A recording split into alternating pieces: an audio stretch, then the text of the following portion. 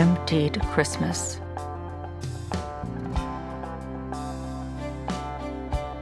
To encounter Christ in the manger is to encounter God Himself.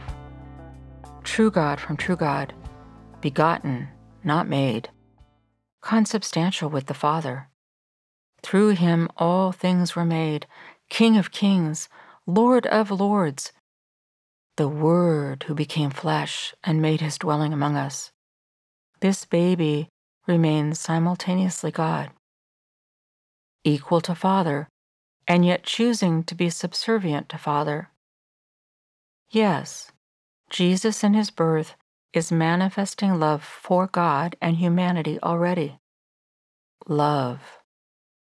The core attribute of God is love, which is exhibited fully and perfectly in Jesus' action for Father and humanity simultaneously, by Jesus humbling Himself to be born, to walk out the assignment God love required. All this to be the instrument through which God executed His supreme rescue, freedom, and citizenship plan. Jesus always remaining fully God, to become fully human. Jesus emptied Himself before we loved Him back, and became God visible to us, who died for us in this love, and as this love, doing for us what we could not do for ourselves. God's chosen tool, an empty vessel through whom God's will flowed, emptied of self, in this place where it would not be easy or simple, where there would be no glory for Him, no accolades, no acknowledgement. Measured in human terms, He would be labeled a misguided failure, even a rabble-rouser. Emptied, in the manger, unseen, small, vulnerable. As angels surrounded Him, Jesus put Himself into the hands of the ones He created, the ones who would misunderstand, mistreat, and ultimately kill Him, for love, in pain, for truth, for God revealed. The light was coming into the world. He came to what was His own, and they did not know Him. They did not want Him as He was. Jesus, Son of God and Son of Man, in the fullness of time, not in a palace so that people might know, not promoting His own plan so people would elevate Him or so He could get the credit. Obscure, poor, seemingly insignificant. And it was blessed, His abject obedience benefiting not just those in His time, but in every generation. It is in our smallness, in the awareness of our not enoughness and what is not or no longer, that we finally meet Jesus at the manger. We begin to see Him as He is. We have been emptied of what mattered before by what life has become, what it is now.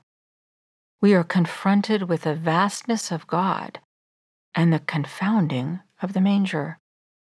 In this paradox also is our hope. Christmas, stripped of what we thought it was, is a tool God uses to empty us, like a potter's sculpting knife, which can seem merciless. He cuts away all the excess to reveal the true form, purpose, and reason of Christmas. This in turn forms our hearts.